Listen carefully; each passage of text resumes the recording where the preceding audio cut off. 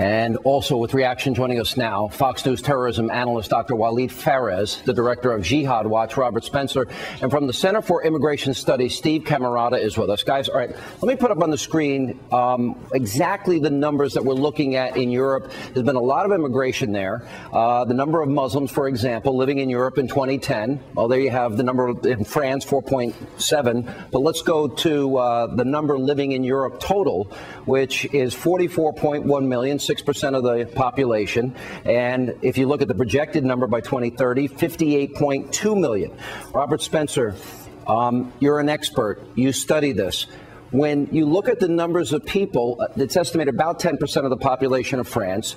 The no-go neighborhoods, how they have separated themselves, they're not assimilating. They even separate Sharia courts. Do you believe this has contributed to what happened yesterday? Oh, absolutely, Sean. There's no doubt about it whatsoever. Because in those enclaves, and remember, there are 751 of them all over France. And that's not just rumor or conjecture. That's based on a French government website that lists them all.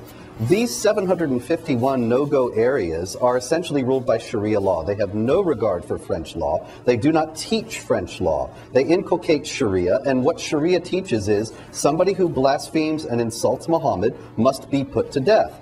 2 of the 3 shooters at the Charlie Hebdo offices were born and raised in France. They grew up in these areas, and they learned that blasphemers must be put to death. That's what they were acting upon when they went into the Charlie Hebdo offices. You know, I want you to be very clear on this. Rowan Scarborough in the Washington Times had a great piece on it today, and he described it as growing Islamist mini-states. In other words, that there is no French authority. So ostensibly you have a country or many countries within a country.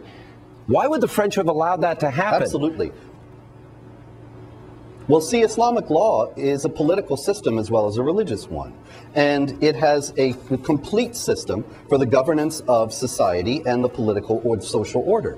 And so the immigrants that the French have been bringing in, as well as other European states and the UK, many of them have come believing that because the Quran says Muslims are the best of people and that non-Muslims are the most vile of created beings, that the French government and society has no value and has to be replaced ultimately with Sharia. And in the meantime, Muslims will set up these separate enclaves where Sharia will rule and the law of the land will be completely disregarded. Steve Camarata, this is just a recipe for disaster, because with the growing populations, the immigrant population's growing, there's just going to be a clash inevitably between them and the non-Muslims. Yeah, because they're contrary values, they're conflicting values. Steve Camarata, from an immigration standpoint, which is where you're coming from. So you're talking about 44.1 million Muslims right there right now, an estimated, 58 million Muslims that they expect by 2030. Then the question has to arise, if they don't want to assimilate, they want separate neighborhoods, they want separate court systems,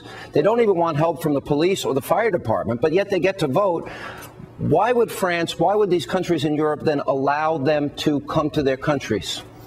Because they want to change them and they have values that conflict with Western values.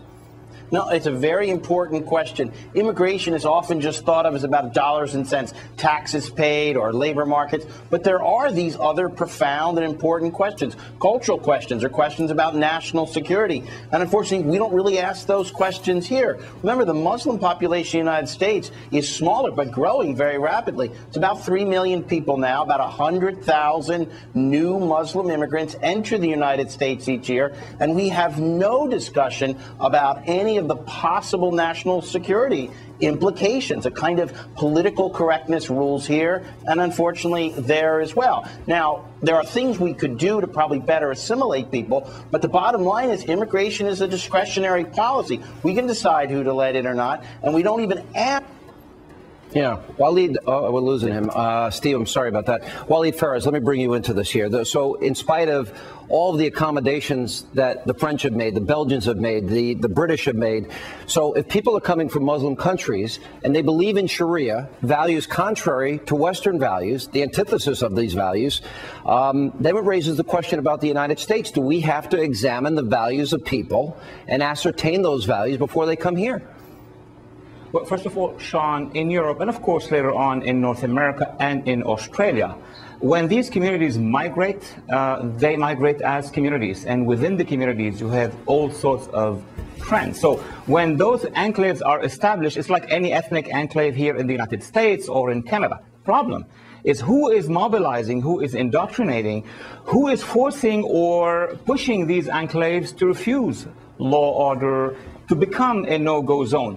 I would call for a better understanding of the networks who are in control. It's not just states, many states. There is a regime inside, the Muslim Brotherhood, the pro-Iranian, the Salafis.